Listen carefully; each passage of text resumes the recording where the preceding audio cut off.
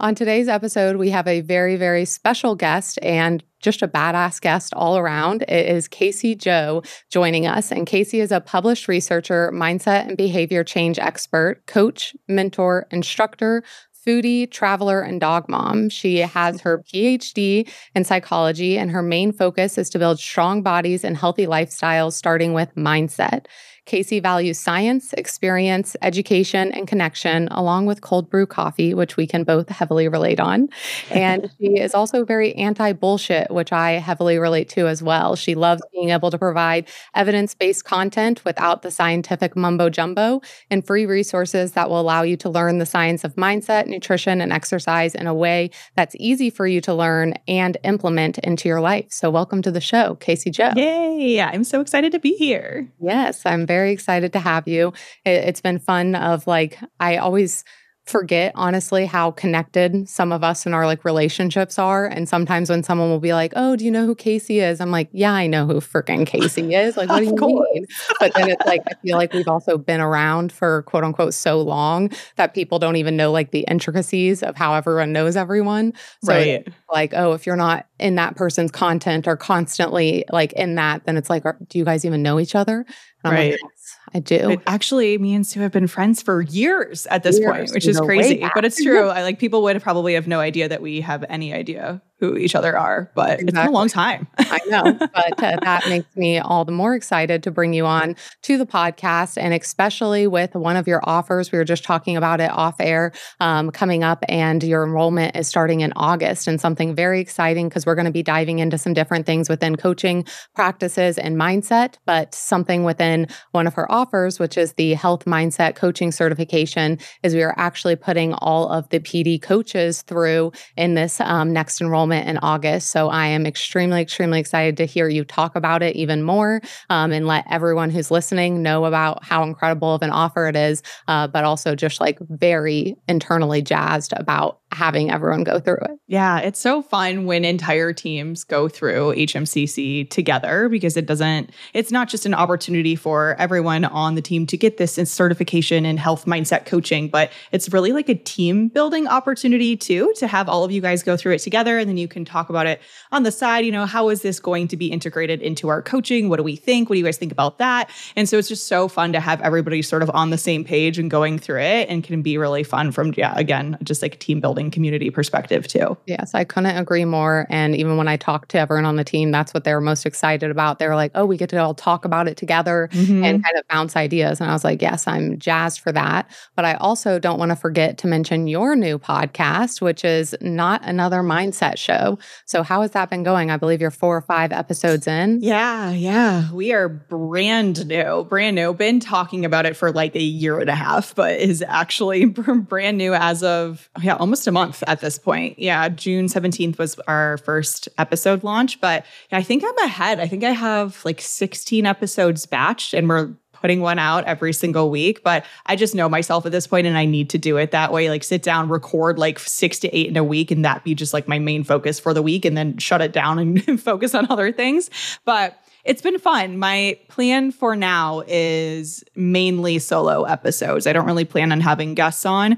I do a lot of what we're doing right now, guesting on other people's shows, and I've been doing that. I think when I went back and counted, I'm close to over 100 different shows that I've been on.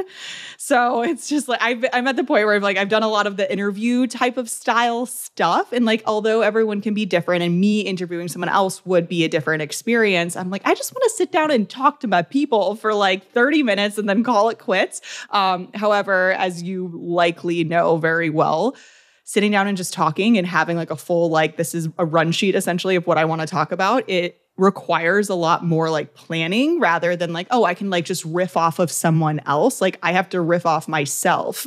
So I have noticed okay, this is, it's not just sit down and press record. It's, I have to plan this out and then sit down and make sure I go the direction I want to and I stay on track. I'm very tangential a lot of the time. So keeping myself going in the direction I want to go, but it's been fun so far. And I've noticed a lot. When I talk to you, I'm sure I will leave with 3 or 4 ideas for my own podcast episode. And that's just kind of what kept happening over and over again. And I'm like, I should just sit down and like go for 30 minutes on these topics rather than maybe I'll make this an Instagram post or a blog post later or something like that. So, but yeah, it's been fun so far. I love to hear that. And it is hard to riff off yourself. And it does take a lot more planning because I find that there's some episodes that I really have to sit down and I'm spending hours on the outline to make sure everything's set. And then there's some that I walk into with Alex and I might have like 5 sentences and we're just like, we're going to talk about this thing and we can go off about it. And that's actually why I started doing the Gym Girl Chats episodes. I know I talked to you about being on that. So if anyone's listening to this and you're like, I want to hear you guys chit chat some more, we will record another one. But it was because I was like, oh my gosh, there's so many of these interview type podcasts. I want it to be that it's just like me and my friends hanging out and being able to chit chat. But that's why I also have studied so much on how to interview people because I know what it's like to be a guest on someone else's podcast. And you're just like Alex and I have been on different people's podcasts, of course. And sometimes like one person will ask us like multiple years apart or multiple months apart. And then we'll give insight of just like, hey, keep this in mind with this person of like, they don't ask a follow-up question or you're going to have to give your full entirety of an answer as quick as possible because they'll move on to the next thing. And they just have a list of questions they're going through.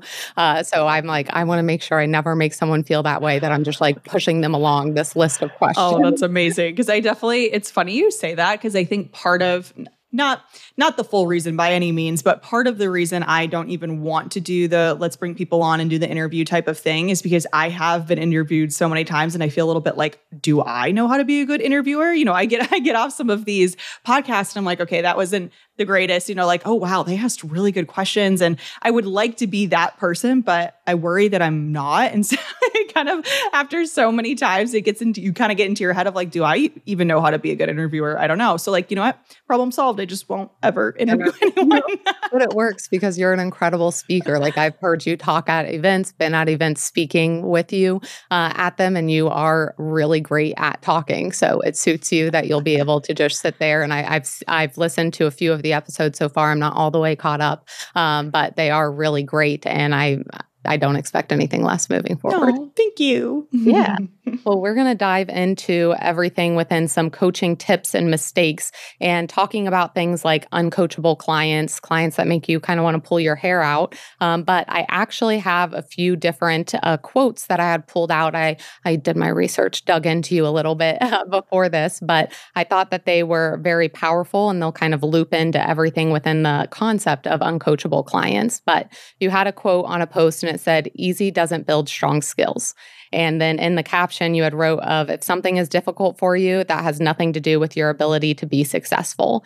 And I thought that was an incredible place to start, not only because in and of itself, I was like, I need to write this down and I need to use this quote somehow because this is so powerful, where a lot of times people do think that needs to be easy to some degree, but really being able to break that down, especially going into like a fixed mindset versus a growth mindset, a lot of it comes from being able to recognize that just because something comes difficult, that has nothing to do with your ability to truly be successful. Yeah. And this is a perfect, like, immediate segue into growth versus fixed mindset, because really, truly, someone who has a fixed mindset is often going to assume that if something is difficult for them, that if it doesn't come easy to them, then it's not meant for them. And whereas someone with a growth mindset would see difficulty as sort of expected and maybe somewhat welcomed because, oh, this is not going to be easy for me right away, but as it gets easier, then I know I'm progressing, then I know I'm getting closer to my goal, then I know I'm getting better, I'm improving this ability, this situation for myself. So seeing difficulty as something that you almost want in a way is like a fast track to a growth mindset, and honestly, a fast track to success. Because then what happens if it does come a little bit easier to you, or it does like seem to be a little bit more quote unquote natural, then that's just a nice surprise at that point, rather than it being the expectation. And I think where people can get really caught up to, those who have more of a fixed mindset, they see other people being successful in a certain area, whether it's health and fitness, it's business, it's relationships, whatever. And then they get in their head about like, well, I can't have that because that person has these traits traits, these qualities, these things that were handed to them that I simply cannot have. Like, that's not something that's possible for me. So once they get into it themselves and it doesn't come easily, it's like, well, then I'm not like that person. I can't be that type of person. And then it becomes evidence for their fixed mindset, supporting their fixed mindset that they're not capable, rather than, oh, this is just an obstacle. This just is a little bit more difficult for me, but it doesn't mean anything. And that is a really, really big part about mindset in general. It's just like, what meaning are you assigning to things? Yeah, I absolutely love that. And that even pushes perfectly into another post that you had written. And that is so powerful because someone might be listening to this and thinking like, oh, well, of course I don't expect things to be easy. I don't have a fixed mindset. I want this growth, but you don't understand it is just harder for me, or I just don't have these things. And you said that you made a post of saying the addiction that no one is talking about. And it was the addiction to a fixed mindset. And I think that this is where people need to bridge the gap, is that it's you believe that you're not capable, and that lets you off the hook from realizing that you are freaking capable and you're just not showing up for what you need to do. And again, I think a lot of people that have a fixed mindset, and even if you're in the place that you're trying to grow into that growth mindset, that you're like, well, I'm not comfortable. I'm very uncomfortable. But it's like that discomfort seems less to you than what actually pushing to do something else is. And again, that's where we need to bridge the gap of recognizing the discomfort that you're choosing every single day, but like cloaking it as comfort. Yeah, it's so interesting, right? Because I think we've all heard this quote in some capacity before, of like, choose your hard type of situation. But it's usually like, okay, are you going to choose your hard of like being unhappy, or choose your hard and go to the gym when you don't want to, that sort of thing. But in this capacity, like thinking about it from a mindset perspective, it's like, okay, you can choose the discomfort of not changing, not being where you want to be, not seeing the success that you want to see, or you can choose the discomfort of things being difficult sometimes and you having to run into a wall of maybe not feeling like you identify as like an exerciser, if we're talking from like a gym type of situation. And you can choose which discomfort you want to go with, and they're both going to be uncomfortable. So it's kind of like, well, wouldn't you want to choose the one that is going to get you a little bit further to where you want to go? And I think this is really an important conversation, because this conversation, this thought process, like really spending some time here, people may recognize that maybe it isn't what they want in the long run. Maybe it isn't worth that discomfort to them. And that's really important information to have, rather than just keep trying and failing and coming back to this and thinking maybe it's not for me. I don't know. Like, you just get stuck in this hamster wheel of discomfort, not actually going anywhere. And having this real, true, honest conversation with yourself of, is this actually something I want to do? Is it worth the change? Is it worth that discomfort? Is really important to have. And I'm not saying that there are people out there who's like, okay, well, you can't have a healthy lifestyle. You can't like lose weight and keep it off and do all those things. You absolutely can. It just may be the way that you're currently doing it and trying to go for it may not be the best option for you, based on like the level of discomfort that you have to put yourself through, the challenges, the sacrifices, whatever it may look like. There's likely another path, and like getting very clear on that. Like, is there another path, or do you even want to go down this path that you've set for yourself in the first place? And spending some time there to get really clear, because ultimately, if you don't actually want to do it, that's going to be a problem. Yeah. And it's not only realizing that there could be another path, but it's also the aspect of maybe the effort that you're willing to put in doesn't match the outcome that you are wanting. And you have to reestablish realistically, how does that work in my life? I may want to look like this, and it's possible, 100% possible, but am I willing to take the trade-offs of what it takes to look that way? Am I willing to maybe not have as much flexibility in going out with my friends? Am I willing to have to put in this extra effort, whether it's doing cardio in the gym, prepping my food, whatever it may be, to get to that point? And that's not settling. It's really just having a realistic conversation with yourself. So when it comes to those honest conversations, this is something where I really struggle with when it comes to clients or just other people, and sometimes even myself, of how to be honest with yourself. Because some people don't even know how to do that, it feels. At least like that's what it feels like. You might be like, Sue, that's not actually true. But it feels like people don't even understand what it means to be honest with themselves. And I've been in situations with like friends, clients, people in my life where I am seeing with their actions how everything is going, that there's friction, and they're telling me one thing of this is what I want.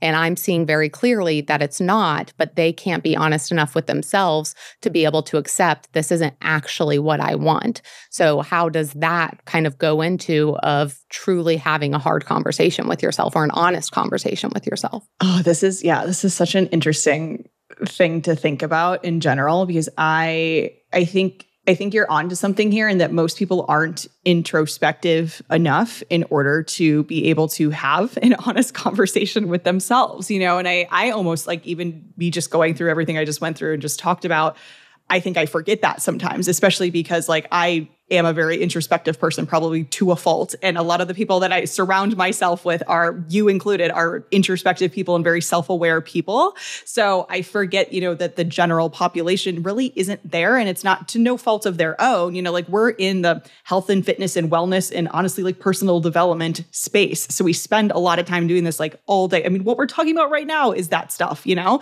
we're doing it for our jobs. So remembering that some people, that's just not a natural go-to. And it doesn't mean that it can't be eventually. Like we weren't born this way, neither of us or anybody who is a very self-aware, introspective person. So how do you help someone have an honest conversation with themselves if they don't really know actually how to get there? And I think honestly, this is where having a really good coach can come into play. Obviously, like therapy and things like that too. But if we're talking like around here, right? If we're talking like health and fitness and things like that, and you're noticing, maybe my mindset or the way that I'm thinking to myself, the perspectives that I hold, the meaning that I'm assigning to things is getting in the way, or I'm having a hard time just sticking to this health and fitness stuff in general. Maybe I do need to have an honest conversation with myself, but I don't even know how to get there. Like this is where having a coach who is trained in order to help you with these things can be really helpful, because you need someone to kind of give you that zoomed out approach perspective, ask you really good questions that'll help you arrive at certain solutions, conclusions, and understandings about yourself that you probably wouldn't be able to get there without being prompted. So this, not to like pitch just like, oh, go hire a coach, but having someone in your life, whether it's a coach or someone else, be able to have the skill set to present you with those certain questions and help you get there can be really, really helpful. Yes, I think that even goes to the thought of I'm not capable because I also might need help to get there. And they think because I can't do it on my own, then I can't actually make this change. And then there is a lot of maybe guilt's not the right word, but just not feeling the best about having to ask for help, because whether they feel like a burden or feel like they should already be able to do it themselves,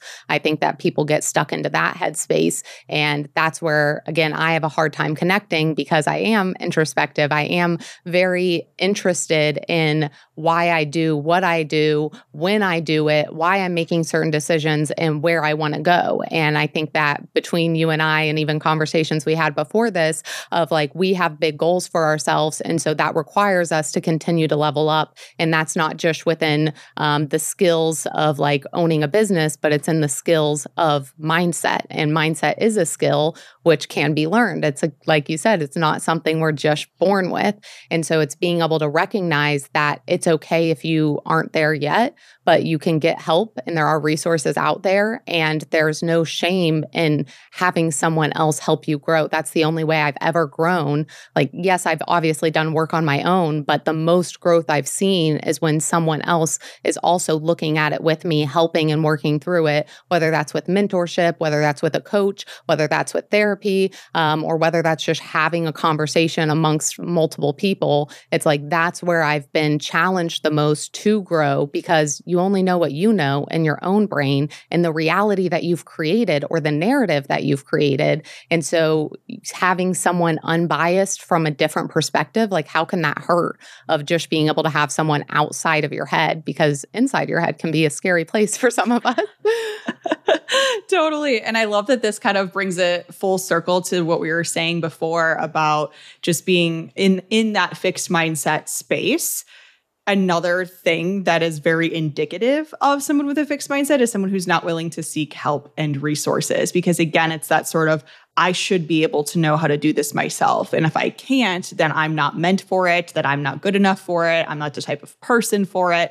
When the reality is, having a growth mindset is being willing to seek out resources, to being willing to look for help, doing whatever you need to do in order to improve and get better because you know you're capable of it. You're aware, like this is like very basic growth versus fixed mindset. Someone with a growth mindset knows at the end of the day, they're capable of improving, developing, succeeding, whatever it is in that area. Someone with a fixed mindset doesn't necessarily believe that they can, even if it's just like a little voice in the back of their head telling them like, oh, probably not going to do it this time either. You're not going to be successful doing it. Even if it's different this time, it's going to be the same as it always is, whatever. So if you're in that fixed mindset land, what's the point of looking for resources and reaching out to people if like ultimately you're not going to be successful anyway? So it's like, if you can't figure it out yourself, then you're kind of a lost cause, right?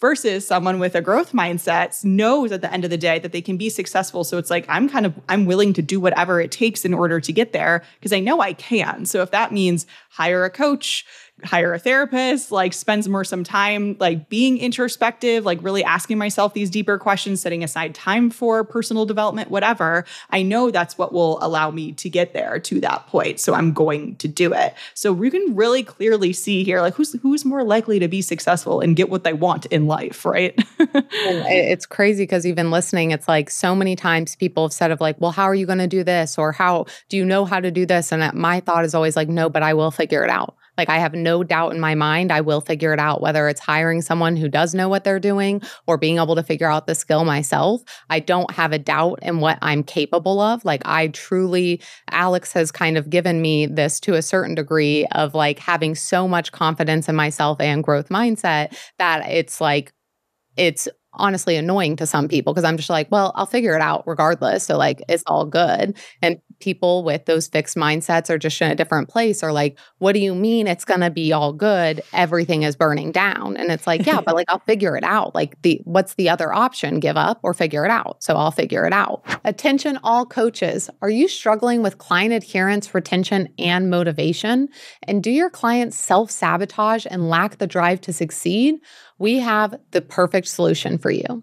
Starting August 8th, join Kasey Jo and her expert team for The Coaching Code, a transformative and free 3-part series designed to revolutionize your coaching approach and ensure lasting client results.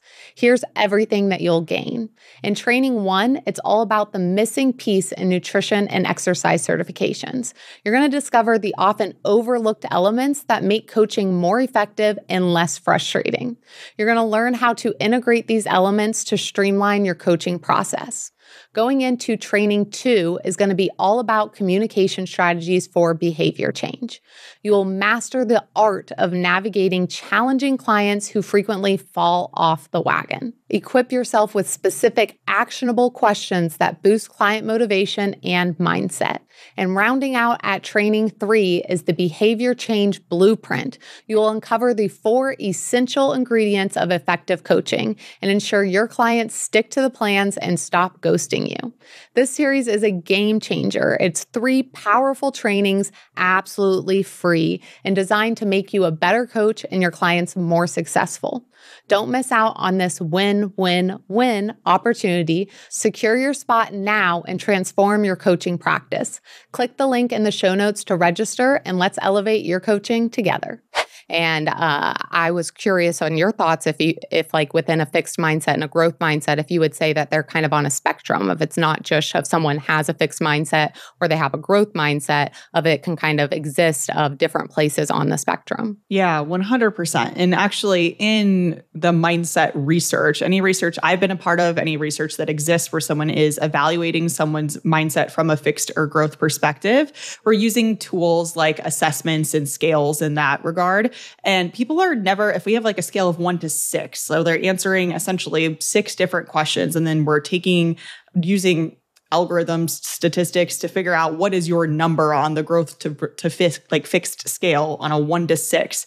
6 being growth mindset, 1 being fixed mindset. Nobody is a 1 nobody is a 6. They're always falling somewhere along that continuum and moving towards either a growth mindset or a fixed mindset. So someone who is a 3.7 is actually probably a little bit more of a growth mindset or a little bit more of a fixed mindset, depending on like what direction you're looking at it here. Someone who's a 5 is obviously closer. We would say that person has a growth mindset, even though they're not a 6, like on the dot. So in the research, for sure, like we see this continuum, and it is never the case that someone is 100% like fixed mindset or 100% a growth mindset. And I actually think that that is something that is talked about incorrectly a lot, just in social media land, and people just talking about mindset in just sort of like a flippant manner in that way that, oh, you have a growth mindset, or, oh, you have a fixed mindset. Like, no, like most people are just leaning one way or the other, which is actually a really good thing, because it just means that you can move the other direction if you need to, and like it doesn't necessarily mean that if someone is like a 2 on that scale of 1 to 6, being very close to a fixed mindset, that they can't make their way to a 5 or whatever. That's definitely possible. So it is a little bit more fluid than I think most people think. And honestly, it's a little bit of a fixed mindset about growth versus fixed mindset. Like it's either you have it or you don't type of thing. It's either this way or that way, which is a very fixed way of looking at it. That's exactly where my brain was going, of like those who think that it's either one or the other likely have the fixed mindset because they can't see the bigger picture to it. It's just, it's true or it's not. Mm-hmm. But I agree with you that on a spectrum makes it a lot more relieving of like, I can change where I'm at here. It's not that it's just one or the other. I can be progressing towards where I want to go. And we don't need to live in these extremes or in these places of like truly like this all or nothing, one of the other, black and white type of thinking. So if someone is in a place that they have more of a fixed mindset, they can still end up applying for coaching and be in a spot where they sign on, they agree, they see the spot that they need to change, but then they get into coaching and they end up being in a place where they might see change, but then they lose it and they fall off track again. And then they repeat that multiple times. They say they want to change, but they struggle to stay consistent with. Even if you change the game plan a million times, they might ghost you or be in a place where they're so excited, but they won't follow through. So how do you really navigate through that? If it's like, okay, they're trying to change or they see they need to change, but then they're not fully getting there. And I've changed the plan for them, but it's still not working. I've tried to really motivate them, but it's still not working. Then how do you navigate through that for clients? Yeah, that is, I think, the most common concern that coaches have. And like, to be honest, this is why the health mindset coaching certification exists, is because there is so much of this. I feel like I've done everything for this client, and it's always coming from a place of really wanting to help, right? These coaches, nobody's in a coaching position being a coach if you don't want to help. Like that's literally at the end of the day, what we're trying to do.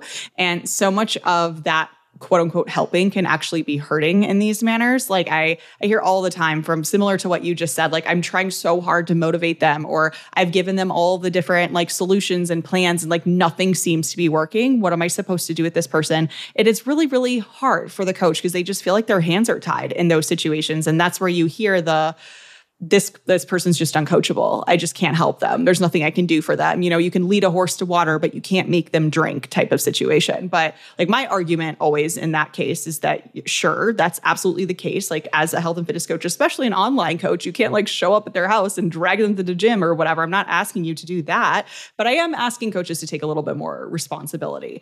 And in this case, lead a horse to water, can't make them drink. Sure, but you can sweeten the water. You can make it look more appealing. You could maybe like go grab a bucket and bring it to them a couple times and kind of like show them where you're getting the water from so that they can learn how to go get it themselves. There's a lot of different things that you can do as a coach. And I think so many coaches feel like their hands are tied, but that's because they only have nutrition and exercise strategies to rely on instead of mindset, behavior change, and psychology. And that is at the end of the day, what we're doing. Like we're all in the business of behavior change. We're not just handing out plans. I mean, you can do that with some people, if we're talking about like competitive bodybuilders and stuff, like, yeah, that's fine. Here's what you do this week, execute at the end. Like we're just getting you ready for the stage. That's an entirely different situation. But if we're talking about lifestyle change, we're talking about wanting to help people change their lives for good. That's what we really need to be focusing on. And I think one of the main things that I heard in all the aspects that you shared about like wanting to motivate them or trying all these different things and nothing seems to be sticking, is that there's a lot of, I'm throwing all this stuff at this person and they're not picking it up, when the reality should be that person needs to be in the driver's seat, not you as the coach. And you need to start seeing yourself as the coach, not as the expert on your client's life, and not like, I have the solutions for you. You need to try this. You need to do that. I'm going to send you all of like the toxic cheerleader vibes. Like, you got this, no problem. Like, we got this next week, like, no big deal.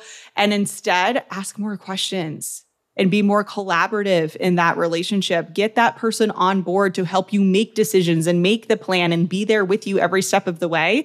Because at the end of the day, as much as our clients raise their hands and say, I just need someone to tell me what to do, the reality is that's not the greatest from a behavior change perspective. And in fact, it's so much better if you have that collaborative relationship and you're not just prescribing and like traditionally coaching, that you're actually guiding the client and you're having them join you through that guidance and through that journey. Mm-hmm. That's something we talk about a lot to our coaches, is like, you are the guide, and really being able to dig into the fact of it being collaborative. And that's even what we talk about when we're onboarding, is like, I want you to be a part of these decisions, not only so you feel a part of them, so you're more likely to abide by them, but you also are learning more through this, having power in this situation, instead of, like you said, of just doing what I'm told to do, because then that's just someone who's really good at following instructions. And any of us can follow instructions theoretically, but it's the aspect of, how do I have that autonomy for myself that I actually have lasting results? Mm-hmm. And that only truly happens from behavior change and mindset change,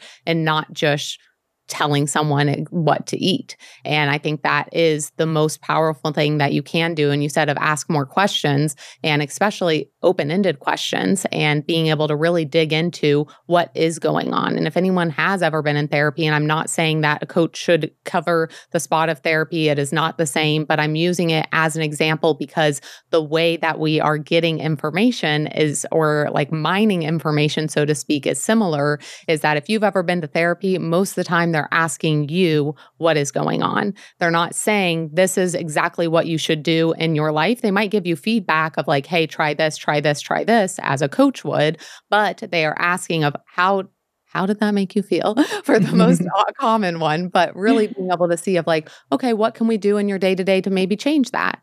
Oh, well, why do you feel this way about this? Why do you think this? And even if they might not have the self-awareness to really fully answer it, it at least gets them to start thinking about, oh, why is this the case? And I think that having more patience with that only helps, because it's not just, okay, I throw a plan at you, you get results. It's, I work with you on this collaboratively to figure out how to get lasting results. Yes. Oh, that's so good. And it was making me think, like, can you imagine if you went into a therapy session and they just like said, oh, why don't you just try this? Or why don't you just do this thing? The whole time you'd be like, but I didn't tell you enough information for you to be able to give me that yet. Or like, wait, you don't know the whole story. You don't really know what's going on with me. How could you even have enough substance to go off of it? And that is how your clients are going to feel too. Like, they may have a little bit more trust of like, okay, I'm just going to follow what Sue says because like I paid her and she's the expert in health and fitness, but like they are going to raise an eyebrow. Like, wait, but we didn't talk about that yet. Like, how could you know what's best for me? Because we didn't spend a lot of time on that yet. And wouldn't you rather go to your client and say, I have some ideas for you. And I've been coaching for a long time. I've helped a lot of people, but ultimately, like, you know yourself best.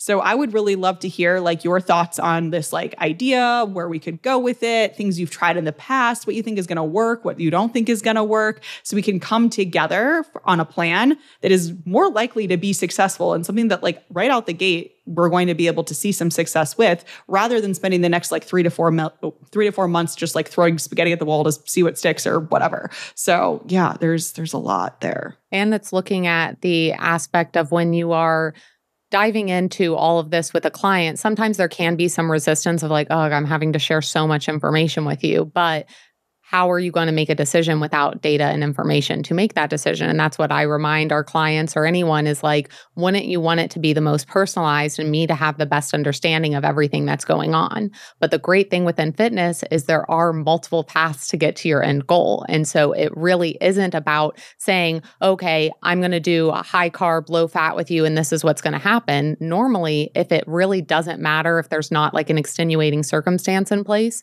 I'll bring it of like, hey, we're going into a diet. We can create a deficit while either lowering food or increasing movement. Increasing movement does take time to recover from, something we need to take into consideration. But where you are now, would you rather move more or eat less? And that's normally what I ask clients going into a diet instead of just all of a sudden cutting their food, because I realized that for myself of like, oh, I'm in a place where I like all of my food, but like I could easily add more steps in and I'm good with doing that. And it's like that makes it so much more of like, first, I have an option, which also shows me that instead of consuming content or information and thinking, oh, this person on Instagram said I have to lower my food to lose weight, or I have to do this to lose weight. Now you can critically think of how I can have different options about going about this. So then you're learning, having autonomy, having a choice in the decision, and it's fitting your life and your wants and your needs more. So it only makes sense that you would be more successful doing it that way than just ruling with an iron fist of saying, do this now, this is how you're going to get results. Because results can vary based on the person because everyone's different. Right. And you keep using the word autonomy, which I love specifically because it is a basic psychological need that we have as humans. This comes from self-determination theory, which is essentially a very, very long-standing theory in psychology when it comes to motivation and making changes long-term. And autonomy being one of them. Belongingness is another, and competence is the third. So we have the ABCs of motivation and behavior change is how I usually talk about it. So we want to feel autonomous as humans, and our clients want to feel autonomous. Everyone wants to feel autonomous, that we are making decisions for ourselves, that we actually have a say in the matter. We also want to feel like we belong, that we feel like this is a community, this is a place, this is a safe space for me. I actually truly belong here, whether it's with my coach or within my coaching team that I'm part of as a client or whatever. And lastly, with competence, we want to just feel like we are actually capable of doing the thing, right? So the more you can instill that into your coaching practices, the better. And I actually like to use it sort of as like an assessment too. So if you have clients who aren't sticking to the plan, they're non-adherent, you feel like they're uncoachable, whatever, come back to that assessment of autonomy, belongingness, and competence, because more than likely, one, if not all of them are off. And if they were to be addressed and now suddenly that client feels autonomous, competent, and like they belong, things are going to change for the better. Oh, big time. And even a perfect example is right before I got on this podcast, I was answering some client emails and I had a client that asked some questions about the type of training. And she was like, what I've read is that this is going to be better. So can you just explain what's going on with this type of training? And she had a few other questions. And she then was like, I'm so sorry for all of the questions. And I've had a lot of clients like that in the past of being like, I feel bad questioning you. I don't want you to feel like I'm questioning your intelligence, or I don't want to feel like I'm putting like more on your plate. And I always reassure of like, I welcome the questions because I want to know what you're struggling with or what you're thinking, because I don't know what I don't know. So I always very much so welcome feedback from anyone of like, hey, are you either receiving this or understanding this different so we can kind of fill this gap? And I went through and I was like, you're correct. The training that we are doing right now isn't the best for specific hypertrophy, but she also had a goal of being able to increase her endurance because she's actually going on like a backpacking trip through Bhutan and going to have crazy days of backpacking. And so I went through and explained how everything was set up. And it's like, I could have taken that of like, oh my gosh, she's questioning what I'm doing. I should just tell her, do this and you're going to get results. Or I could sit here and explain my thought process and make sure that she's on board for it and in a good spot. So she has that competence instead of now she's questioning and going back and forth of like, I read this, but Sue says this, was this wrong or was Sue wrong, or who is right or wrong? And it's like, both of us were actually right. It was just looking at the circumstance from a different perspective. So now I can teach you about what this looks like in your day to day of how we make these decisions overall, instead of just a lot of people take stuff from whether it's research or just from social media and they think that is the way, the truth of the life. But even if we're looking at research, it's like that is done inside of a bubble. And we really need to think about the application and what that looks like in day to day. And I think that's another missing piece is people are like not looking at the total application to that person's life or to what they're doing to be able to really help them grow, because you've created an environment. And that's something else you said in a post was you shouldn't ask yourself of how do I motivate my clients, but how do I create the conditions where my clients motivate themselves? And I think like conditions also could be environment, which in my clients motivate themselves. And I think that comes from being able to let people be inquisitive and to be able to create an environment that they can ask questions and they can, again, collaborate on what is being done so that they have that autonomy and they have that belonging. Mm-hmm. Yeah, perfect. So good. And it's funny because when you explain the situation with this client, the direction that you went is obviously so much better from a growth mindset cultivation perspective for the client, because it's like, I want you to ask questions. Don't keep this stuff to yourself, but then also sort of showcases your growth mindset too, because in a different scenario where this coach wasn't you and it was a coach who maybe does lean a little bit more in the fixed mindset direction, their biggest goal is going to be essentially performance in a way that this is like from the research, we call it like a performance-based goal. So they are wanting to perform in a way like showcase that they are knowledgeable and that they are skillful, because someone with a fixed mindset is truly worried at the end of the day that it is like a natural ability that maybe they don't have. So if you're a coach and you're of the fixed mindset when it comes to your coaching abilities, and you have a client who's coming to you and saying like, hey, don't want to bother you, but like, I know we're doing this. However, I saw this type of training portrayed in a different manner, and I don't really think it's that great for hypertrophy. And I like, that's kind of what I want too. So like, I just have questions around that. Someone with a fixed mindset as a coach is going to go back and be like, this is what we're doing.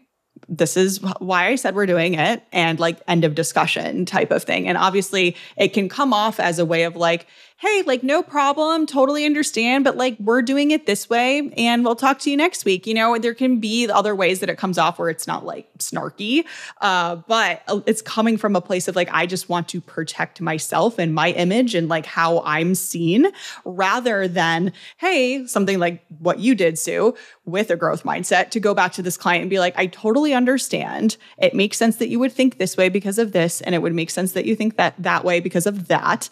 And if we were going this direction, we would do it this way, in kind of like fully explaining so that that person now feels really confident and comfortable asking questions and developing their way of thinking and thinking differently and having that like open-mindedness in general. And you also sort of like awarding that and not just kind of like bearing down on what it is that you wanted to show them, and kind of explain, this is the way that I do things and this is the way it's going to be. And more or less like, hey, we could go that direction if this was your goal, but we're going this direction because you told me this was your goal, but happy to like continue to have a discussion about this and see if like there's a different or a better way to go about it, and not necessarily putting yourself on this pedestal of like, I know best, the way that I'm doing it is the best only one way to do it.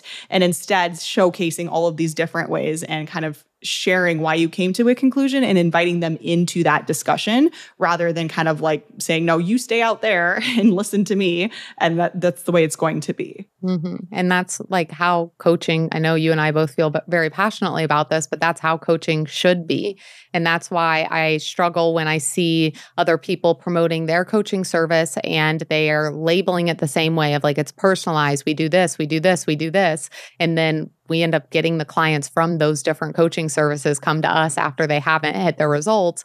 And it just makes me want to personally rip my own hair out, because I'm like, it should be personalized. Like it shouldn't be like, that's the bar is on the floor of like the type of service that you are paying for and that we are promoting is a personalized service. And so I am going to take into account where your mindset is, what your circumstances are, what you have available to you to build out a plan. And if I just tell you, do what I tell you to do, then that's really not personalized. And some could argue of like, oh, it's a proven plan that I know is going to work. But at the same time, it's like if you are offering a personalized service, then you should be able to look at the circumstance that that person has or look at a gap within mindset or mentality or whatever it may be and be able to see, I might need to approach this differently. Because if you're approaching every single thing the same, even if you are giving them different macros or anything like that, I don't feel like that's personalized because you're not actually taking the person into account. Mm-hmm. Yeah. Oh gosh. Yeah. The word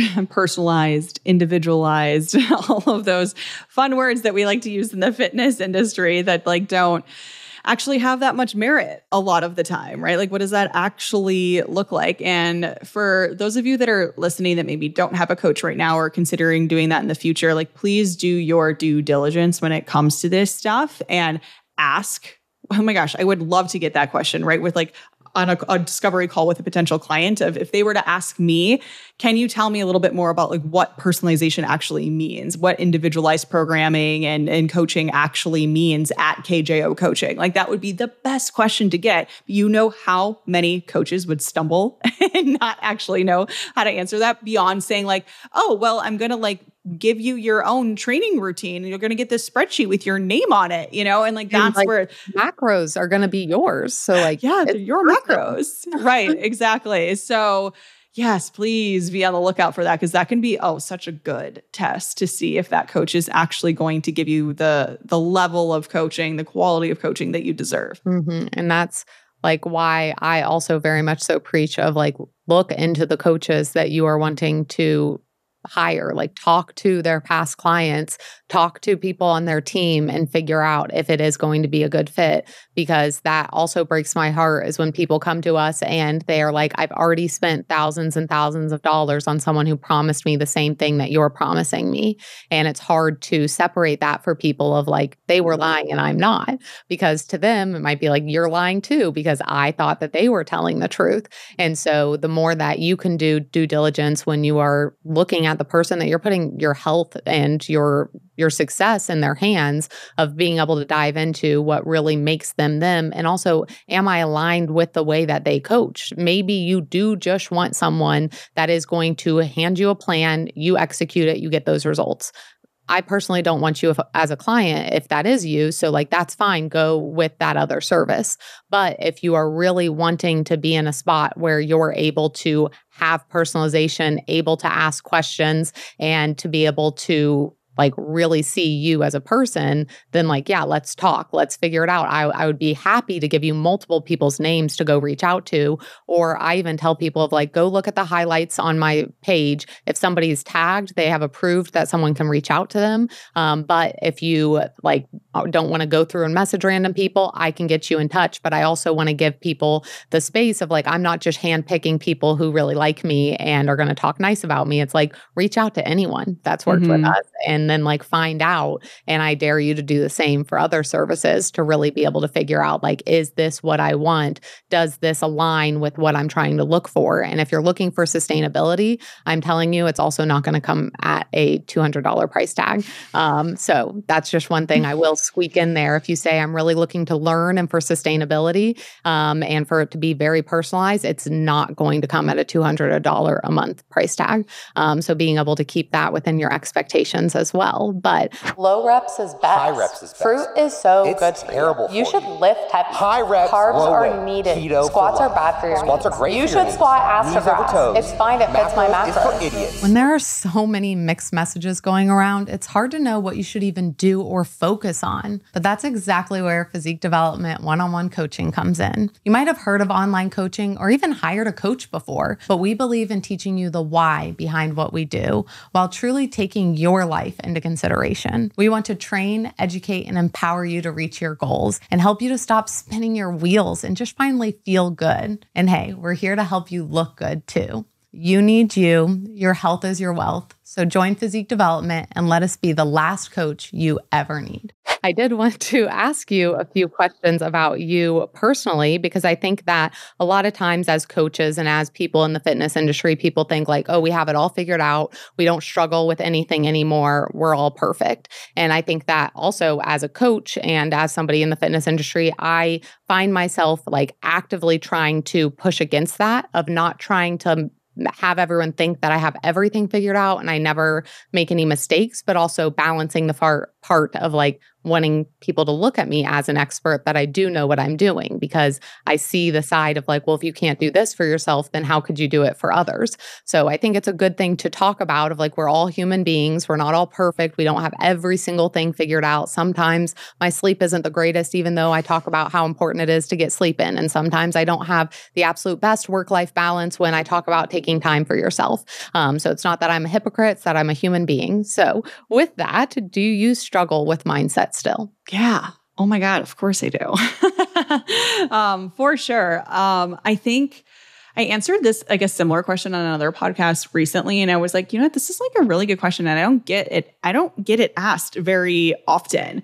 But for sure. And I think something I need to be better about is actually like sharing when I work through like a mindset struggle myself, and explain like, here are the questions I'm like running through my head. Here's like the activity that I'm doing with myself in these situations, because everything that I teach is stuff that I use in my daily life, and it's stuff that I'm using all of the time, but it's just become so natural to me. And like, okay, this is how I'm feeling. Let's go this direction. And then let's go this direction and see how that feels, and like really try to play it out in all the different directions and really sit there with it. But it's just something that I just do, that I'm like, you know what? I really need to like talk about it when I do those things, because mindset is always going to be something you need to continue to work on. And I think you can definitely get to a space, and I can confidently say that I've gotten to this space where I have a growth mindset in most things, most of the time.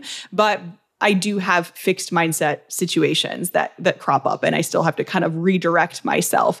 You have to remember too, and I don't want the message to be that this is going to be constant work forever, and you're never actually gonna reach that like light at the end of the tunnel where it says like growth mindset and rainbows. Like, you're not actually going to ever get there, because it will get so much easier, and it will become so much more like second nature to you. And we know this literally from just how your brain is constantly changing. There's a word for it. It's called neuroplasticity. And you're constantly creating new connections in your brain and like pruning back the old ones when you're not using them. So if you're consistently going towards growth mindset way of thinking, eventually that will be kind of your default pathway, but it doesn't mean that you won't kind of trip over into the other lane every once in a while. So for sure, yes, long story short, I do still struggle with mindset barriers. I think where it comes up for me the most at this point is in business, and knowing the direction that I want to go, where I want to take my business, but also wanting to maintain a certain lifestyle. And this is a battle that I have a lot with myself. And I know like logically, it's possible to have the big, amazing business and work 20 to 30 hours a week and like have like be able to travel and do all of these things, as I want all of those things, but I'm having a hard time a lot of the time seeing like, how do I get there while still maintaining the current flexibility and lifestyle that I have? And there may need to be some like give and take along the way, but that is a current like fixed mindset thing that I'm trying to tease apart a little bit more, is like, why can't it be both? And why maybe it gets to be easy and it doesn't have to be more difficult, and I don't have to like dive back into the trenches like I did years and years ago when building a lot of this stuff, because I think there's a little bit of like fear of like going back to that too. So yeah, I still battle with that. I mean, I've been single for a whole year and a half at this point. So thinking about like dating and relationships and stuff too, like every once in a while I have the thought crop up of like, maybe I'm just not going to find that person. Maybe that person just doesn't exist for me. And I have to just be A-okay with being alone. And like, granted, yes, I know if it's been a year and a half has not been that long, but it is the longest I've been single in a very, very long time. So also being, I'm 31, turning 32 this year. So those little things will come up too. And then I have to kind of work through like, okay, what evidence do I have for this? What evidence do I have against this? Like, I play out these games in my head, as silly as it may seem. And I know a lot of you might be thinking like, I don't want to just like sit there and ask myself questions and like seem like a crazy person, but like that's the work, and it does work. It does. Like, I could not be, if you're watching this, I'm like bobbleheading over here. I'm like, yes, yes, yes.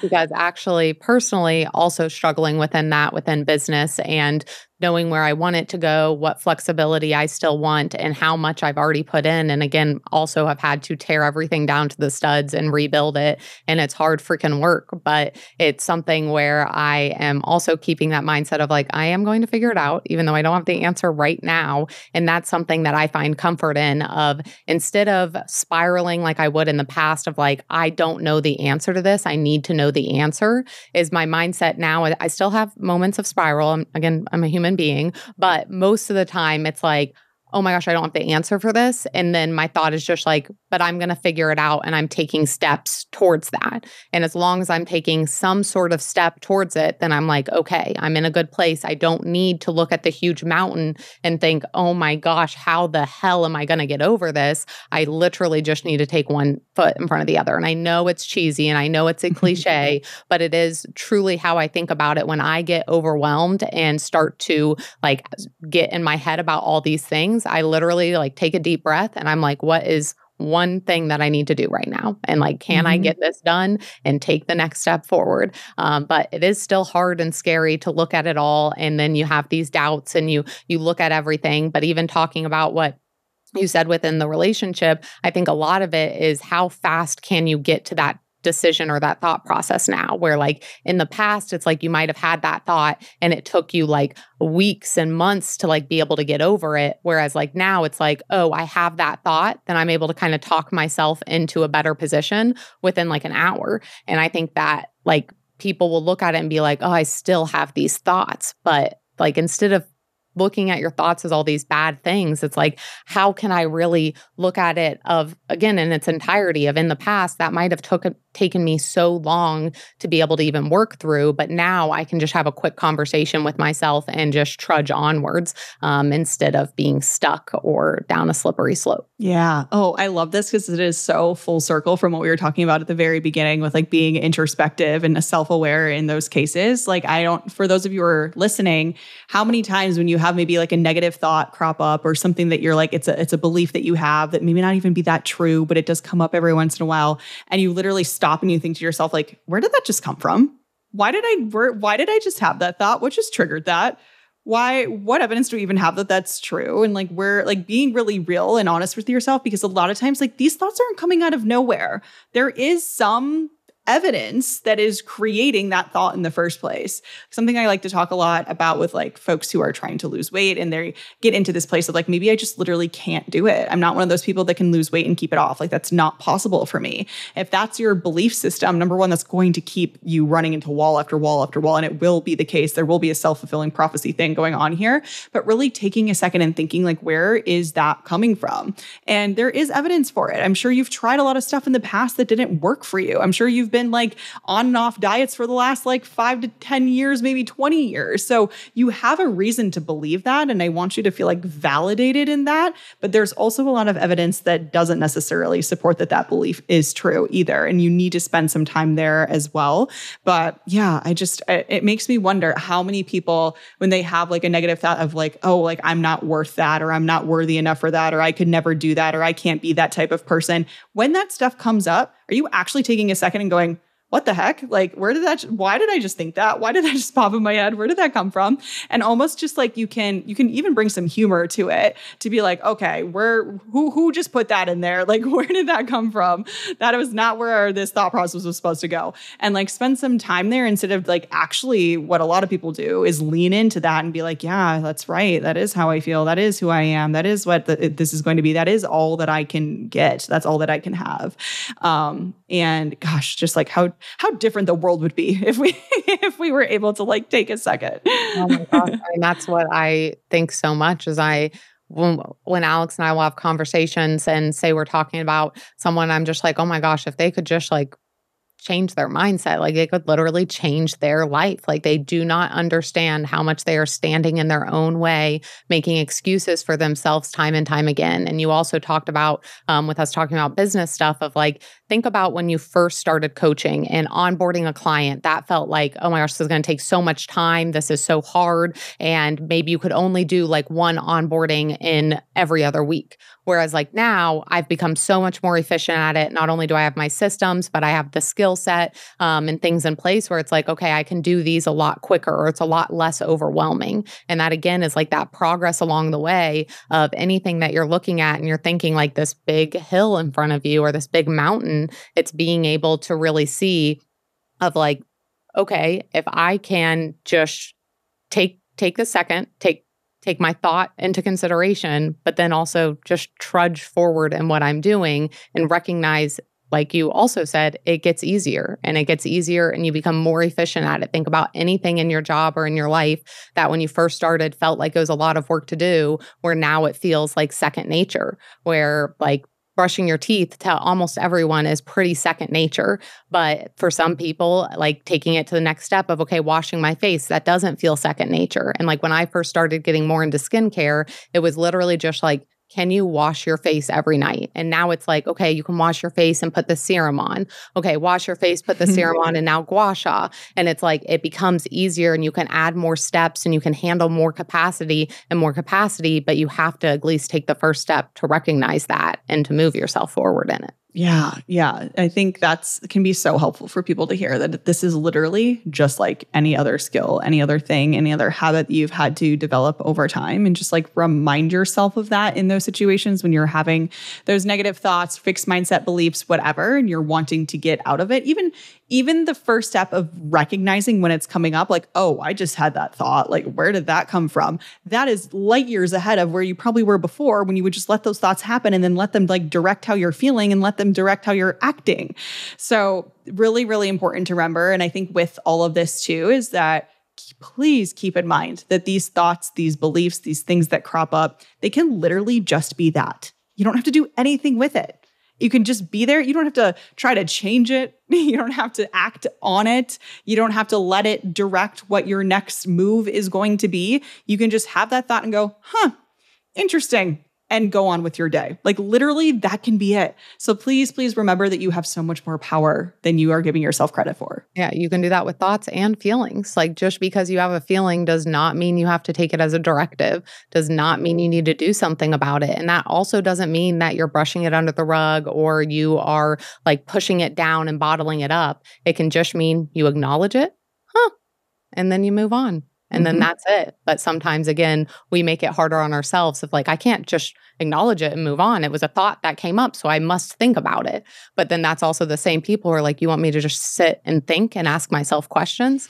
And it's like, yes, I do, but just in a different way than what you're currently spending your time doing inside your own head, driving yourself clinically insane as you are going through that. So I just want you to get to a spot where you're not driving yourself insane as you go through it. But you did talk about what you're struggling with mindset. And I was going to ask of what skill you're working on to improve yourself within psychology and mindset. But I kind of want to sidestep that of saying like, what is the most recent skill or mindset aspect that you feel like you've been able to take a step over so that we don't just end up talking about the same things that we just talked about? Okay. That's a really good question. I think something that I've conquered in a way, and this is like from a business perspective for sure. It's kind of like I didn't actually realize that I had this fixed mindset belief. So when I did realize that that belief was part of the equation, it was like, okay, we got to tackle that. We got to figure that out. So like, keep in mind that this is someone who has been researching.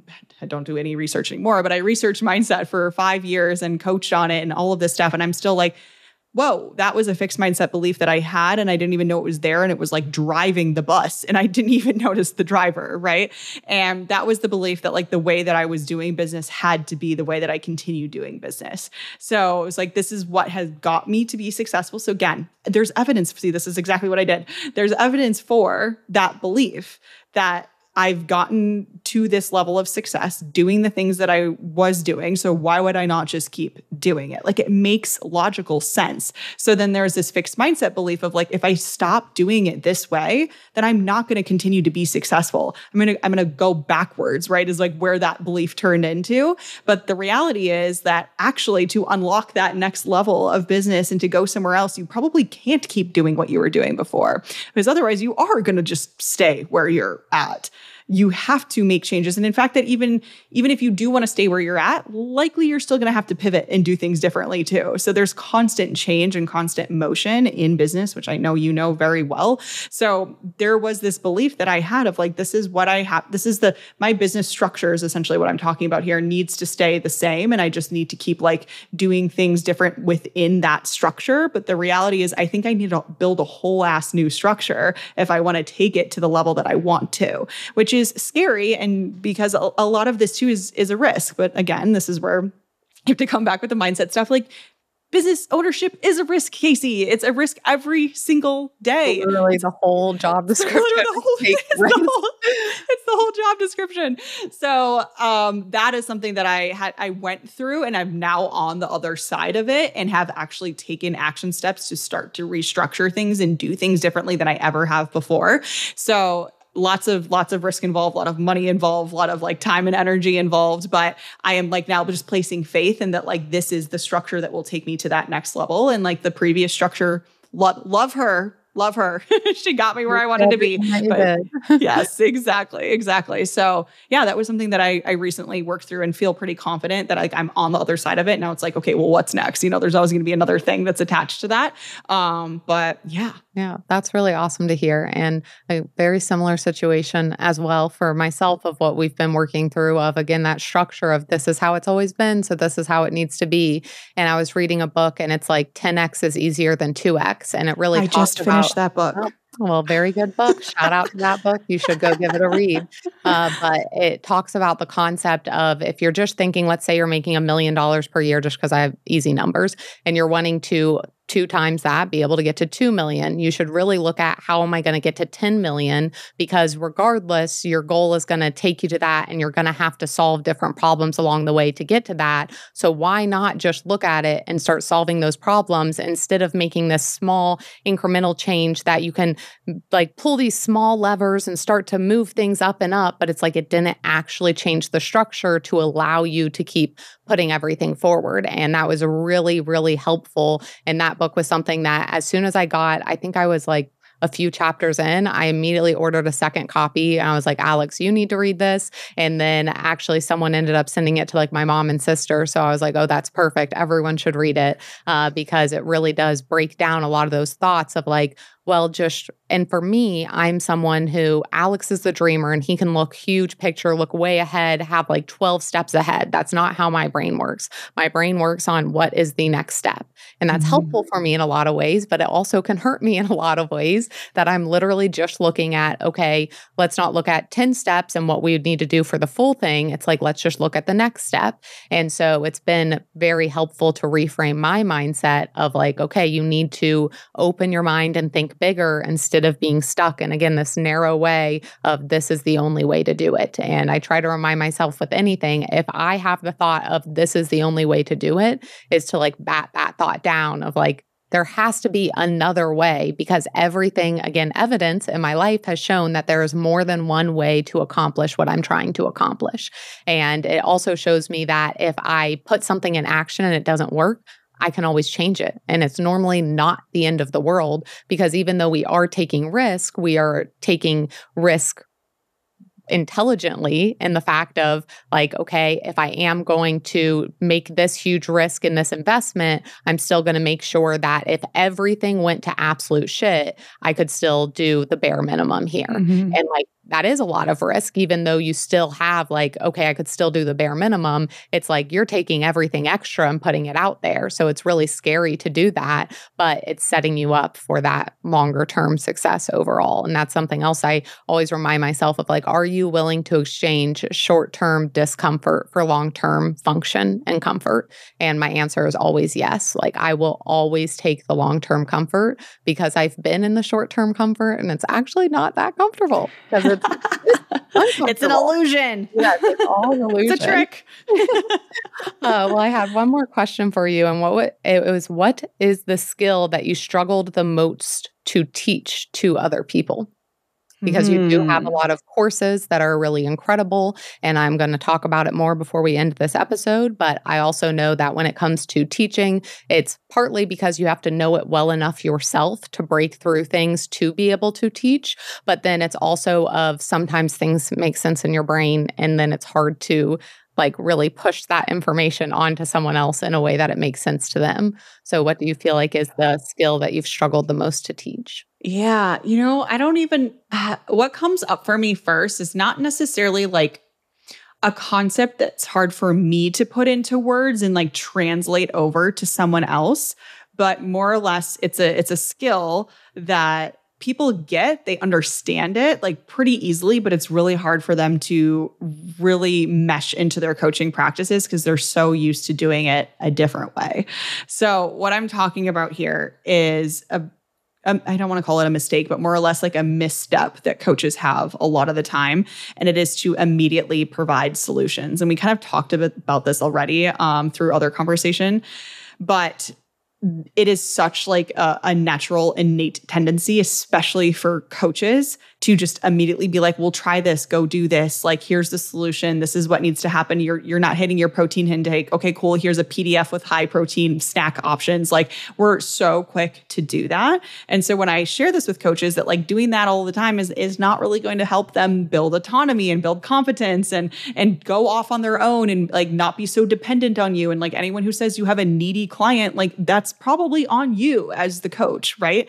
So I start talking about this and they have the light bulb moments. They're yes, this makes sense, but it is really hard for them to implement because they're so used to just wanting to immediately help. And they think they know the solution. And it might be the correct solution, but we don't want to take a gamble on that and just make assumptions that we know what the client wants. So that's again where these questions and conversations and collaborative type of natured relationships really come into play and are truly the best when it comes to behavior change. But it is something that we do actually inside motivational interviewing, which is a communication method for behavior change. And I teach that a lot inside the mindset certification. There is a term called the writing reflex. And that is that's what I'm talking about here essentially, is this automatic reflex that we have to just try to fix and to try to right the situation when that's really not usually the best route to take with clients. So again, it's a little bit less of people get it. They're oh yeah, that makes sense. And then they're oh my God, this is so hard to actually do, especially if they've been coaching for a period of time and they've been doing it that way for a while, that it is old dog, new tricks type of situation. Yeah, I definitely think habitual because it's hard to stop something you've done for a long time. But do you think that any of that also comes from being in a place where they're insecure of I need to provide above and beyond, so I need to have these things already? Because I think especially within where social media is right now and how everyone, it feels oh my gosh, everyone's doing so much that it can feel how can I stand out? I just need to show how many resources I have and how helpful I can be. Yes. Oh, I'm sure that is a large part of the story too. And just I've had pushback from students before saying something along those lines of but Kasey, they're coming to me, they're paying me for my expertise. If I just shoot back questions instead, it's going to feel I don't actually know anything.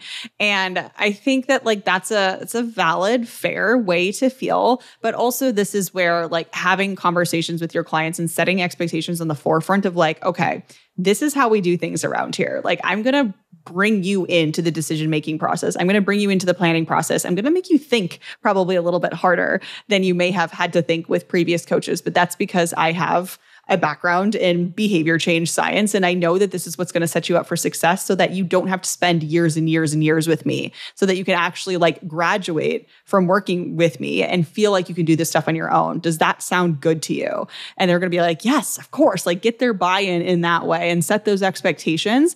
And then in certain situations, if a client ever is like, can you just tell me, like, I don't really need to have a full conversation about it or whatever. It's like, hey, remember, like, this is what we're doing here. Like, there's a reason to this. If they can see the value in it, if your clients understand the value in how you're doing this type of coaching, they're not going to have a problem with it. In fact, they're probably going to lean in, and I would encourage them to and say, like, when I'm challenging you with some of these questions or we're having these conversations and I'm not just like providing you a solution on a silver platter, I would really, really love for you to like lean into that and spend some time there with me, because that means that there's something there. And I think you're going to get a lot out of it. Like, can I count on you to do those things? So really, really spend some time with them on that. And one thing I do want to say, like a disclaimer with all of this, is that not every single client needs to be treated the way that I was just explaining. Especially like there are situations where maybe you've been working with someone for a couple years and they're a coach themselves, they're more advanced. Like if they're coming to you and they're like, I'm really having a hard time with like my peri-workout windows and figuring out when like how much carbs I need to have like pre versus post. Like I just can't, going back to this person and being like, well, I don't know, what have you tried? And like, we're like, obviously some information is going to be helpful, but just like going back and forth, like they probably just need to be like, have you review what they're currently doing and saying, okay, what I think is that maybe we're a little bit too carb heavy pre-workout and instead need to move some of that post-workout. So let's try that. Like that is perfectly fine in those instances. It's more or less with the clients who are struggling to adhere to the plan or can't figure out how to stay consistent with things. Like, or you're seeing this pattern over and over again, where like on the weekends, they always like quote unquote fall off the wagon or whatever. Like those are the clients that we're talking about, not the ones that are maybe more advanced and have it figured out for the most part, but are just like learning to tweak some things from like an advanced strategy perspective. And that comes from, again, seeing each person as an individual person. And I think that sometimes when people learn a new skill or learn something new altogether, they then start seeing it in everyone. And then they want to like do that for them. So I've seen this with people of like, okay, maybe they got some more information about hormones. So then now they see everything as like, this person has a hormone imbalance. And so like you get really into mindset and you're like, this person just needs help with mindset. And so it's being able as a coach to use your deductive reasoning and your experience and skill to say, does this person need help with mindset? Does this person need this? What does this person need from me? If you like can make that decision or figuring out how to make that decision of what it looks like. And so I think that when we're looking at everything you just said of being able to set the expectation for the client, that communication is so important, because again, if somebody doesn't understand what you're doing or why you're doing it, then it can feel like I'm just following this blindly. Or again, why are you asking me questions? I paid you to do this. But if you clue them in, if you explain, this is the process, this is what you can expect, then it's only going to make the experience better for everyone because they're on the page. And I think that that's something that coaches and just humans in general overlook, is that you think that everyone knows what you're thinking. And it's like they don't. No one's a mind reader. So you just need to speak up and say what is going on, what is going to be expected. And that clears the air. So like I cannot tell you how much that helps within client relationships if you just give communication and clarity to them about what they should expect, what's going on, instead of selling a pipe dream or just assuming that they know what your plan is for them, and having those checkpoints along the way to touch base and be like, are you in it? Are you good? Do you need help with this? And then keep on trucking on. And I know I said that was my last question, but I did think of one other thing, because I've seen you post about it a lot and it just sparked into my brain. But how do you separate one of those Instagram mindset gurus from someone who actually knows what the fuck they're talking about? Oh, yeah, the good old gurus. It's tough for me because like I'm not out here to like bash anybody, but it's tough for me because I also on one hand I'm like super stoked that everyone's like, mindset is important, behavior change is important, client psychology is important, because I'm like, yes, thank God, like finally people are seeing the light type of thing. But then the problem with that is that we have people who are wholly untrained in these areas and are just slapping mindset coach in their Instagram bio and getting on sales calls with clients and saying, yeah, we're doing health and fitness, but don't worry, like I'm going to help you with your mindset too. But they, number one, have no idea that there's actually a science to mindset. And I don't fault anybody for not knowing this, because I didn't know it until I found a PhD program at North Carolina State University that had a mindset lab that I went and worked in. So I'm not out here putting myself myself on the pedestal and like expecting people to know these things. I don't, but there is a significant difference between someone who says, I'm a mindset coach and has zero training in behavior change mindset, knowing how to ask some of these questions that we've been talking about, et cetera. And then someone who, I mean, to shameless plug my own program, has gone through the health mindset coaching certification, has done, I don't know, motivational interviewing workshops, has spent time like really understanding, like getting into the research of behavior change and mindset. Like there's an entirely different quality to that coach, entirely different. And I could sit down and have a conversation with both of these people and know immediately which one has that training and which one does not. And it is funny, I actually, one of my friends, Alessandra, she has a team of coaches and all of her coaches have been through HMCC as well. And she did, what was it? I think she ran like a mentorship program. And also when she was like interviewing for her coaching staff, she was like, it's so funny, even just like conversating with these coaches, I can tell which of them have been through your program and which ones haven't. So it's not only just me that can pick it out at this point. Like if you've been exposed to this stuff, you can see the difference quite easily. And I think a lot of it does come down to just like the quality of questions that are being asked, how quickly that coach is able to sit on their hands instead of immediately trying to fix and provide solutions. And also just like understanding how the brain works at a very, I'm not asking anyone to be like a neuroscientist here, but like just basics of human behavior and why people do what they do and don't do what they want to do.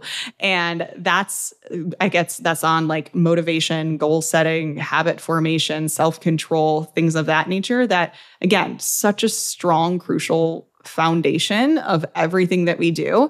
And it's not enough to just say that you're a mindset coach. Yes. Mic drop. So on that, if you want to find your own that has been through HMCC or on Kasey's team, in the description box and show notes, I will have the website that you can go check out Kasey's coaching and her team. I will also have the website for if you're listening to this, because I know there's a lot of coaches that listen and wanting to personally go through or send your team through HMCC. I'll give you a little bit of insight. So it is a 13-week program for health and fitness professionals to gain a strong understanding of the psychology aspects or psychological aspects, they don't learn how to read apparently, of coaching.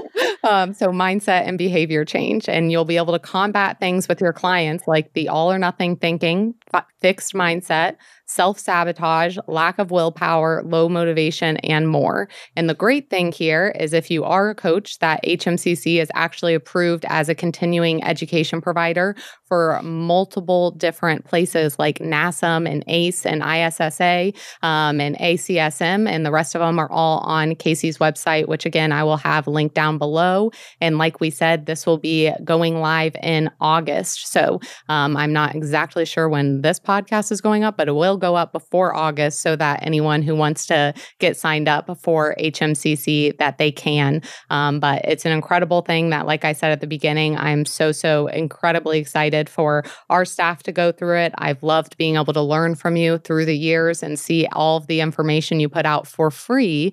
And that's something we also have in common, is just loving to provide free information and really help people, like you said, and teach people about what we're doing. And I hope people can see the passion that we both have and why we want to be able to create so many resources to make it accessible for as many people as possible. So don't forget to check out Kasey's new podcast. Again, that's called Not Another Mindset Show. And I'll have that link down below. You can follow Kasey on Instagram. She has an incredible Instagram. Again, a wealth of knowledge. So don't be a stranger. Go say hey to her, sign up for her courses, buy one of her webinars, support her because she's stellar and she knows what she's talking about. Oh, you're so sweet. Thank you. Everybody come over and hang out. Yeah, go say hey. And we will have Kasey on for a Gym Girl Chats and just be able to chit chat more a little bit. Of course, we still chit chatted because we're girls. We're here. We're girls. We're just girls.